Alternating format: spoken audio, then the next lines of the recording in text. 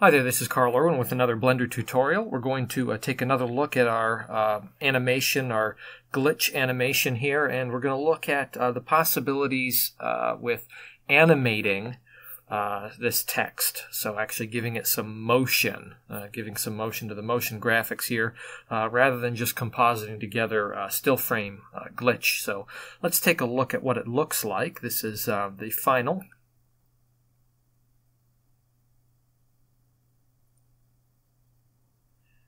And you may notice a few things about this. First of all, that the glitch has motion to it. It's moving directionally.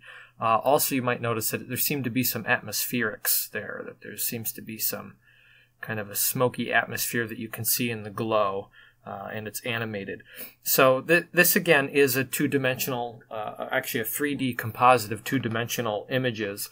And we're going to look at how we can use Blender's texture system, its procedural textures, to animate on two-dimensional planes and create some of these assets that we can then composite together using scene strips. So very basically, we have the exact same scene setup with all the same scene strip inputs here. Again, all we're doing is we're changing the textures and materials on the planes within those scenes. And that is one aspect that makes this procedural. Now, we again get a little less procedural the more advanced our animation gets. That means that we have to pre-render out the animated text and composite that together, much like we did before. However, this is about as close as we're going to get to procedural kinds of techniques as we're relating what we're doing to the original After Effects tutorial from Video Copilot. In After Effects, again, the pre-composition to pre-compose something is very similar to pre-rendering, so we have to do that manually. Now, the good news is, and I didn't do it here, but the good news is that you could potentially make a project where all you would need to do is pre-render your text and everything would be lined up to get your assets put together just by reloading the file and have your final output. Now, I did not do that. I took the time to create a different scene where I pre-rendered the animation out, and then I took that pre-rendered animation and then plugged that into the places where it needed to go. So you could, if you're thinking far enough ahead, try to avoid some of those steps. However, that being said, you know, this is about as close as we get to procedural. We do have to pre-render a few different things there. So you can see this animation, this animated text kind of sitting in state here, coming directly from those original scene strips. I'm just going to show you how to make this animation very quickly. This is going to be kind of a short tutorial. Going on from here, we're going to get away from this project. In upcoming tutorials, we're going to be looking at three-dimensional text. And some things that we can do using scene strips with three-dimensional text and some other motion graphics ideas, and compositing various scenes together using this technique. And then from there, I think we're going to be looking at, in the near future, some tracking ideas. So ideas for using two-point tracking to do 3D composites. So there are some situations where we can do some two-dimensional asset plane compositing in three-dimensional space using simple, very, very simple tracking. And again, this is not merely just camera panning tracking, two-point tracking, but even in parallax motion in space. There's some things we can do to get away with very, very simple tracking procedures, just with a couple of points, 2 or maybe 3 points, and composite together two-dimensional assets in three-dimensional space and get some pretty convincing 3D, camera movement with assets composited in. So we'll be looking at that in the near future to examine some of those ideas. Some ways to make maybe some very complex camera tracking situations you may have dealt with, make them much easier. So in a way, it's going to be like dealing with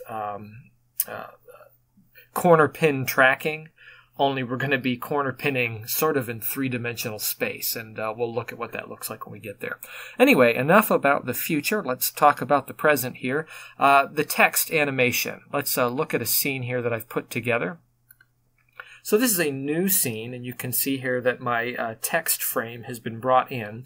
But what I've done with it is I have subdivided my original text, and then it's very simple, very simple what's going on here. And then I added to that a modifier over here, subsurface modifier, where I can increase my subdivisions, set it to simple. And then underneath that I put a displacement modifier on it. This is where the magic happens. So I put a new texture on the displacement modifier, and I tied it to an empty. And it's moving only on the x-axis, so the left and right. And if we look at the texture slot, we can see what texture we're using. It is the same cloud, cell noise cloud texture, but we can use the textures, the procedural textures in Blender, to affect our displacement in real time. We don't have to pre-render our textures in order to apply them to displacement. That's a very nice benefit. We don't have to pre-render out a frame of this or an animation of it. It actually applies to the displacement in real time because we're not rendering out the texture, the visual texture of it. We're just using the data to affect our displacement. So that's a nice benefit to the Blender internal that we can use. So what it's doing is it's applying the cell noise on the x-axis based on these parameters here. So I can change my strength to affect my displacement, and I can make it, this is as crazy as I want to. Now what I've done here is I've created some animation. I've keyframe animated the strength on this effect. I've also done something else here. If I turn off my display here, this empty, there's actually a few empties in here, but you'll see that the empties are moving through space on the animation. So the empty related to this particular animation is moving in Z space. And I also compressed it. I scaled it on Z space to make it very, very tight. And what you'll notice here is as we watch the glitch, when we get to these keyframes, not only will it move on the x-axis, but it will jump occasionally. We'll do a little bit later on here.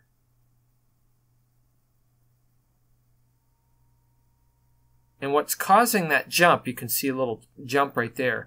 What's causing that jump is actually the movement of the empty in Z space, because as it moves in Z space, it picks up on a different cell noise pattern, and then it quickly affects it in a very different way. So I've got two types of animation going on. I'm animating the cell noise in Z space so that I get some options, but I'm also animating the strength of my displacement to give it some live motion, some multiple frame change rather than just a single frame alteration in the glitch. So that's that. What you would do then is you would render this out as a video file that you can then composite together to make your glitch animation, much like what we did before. You can stack it up and change the, inside the video sequence editor, change the colors and combine them in different ways to come up with a final glitch pattern. The glitch pattern that we got looks like this. Let me see if I can find it. Glitch animation. Actually, that's the wrong one. That's the other one. We want the displaced glitch animation. Let me find it here. Here we go.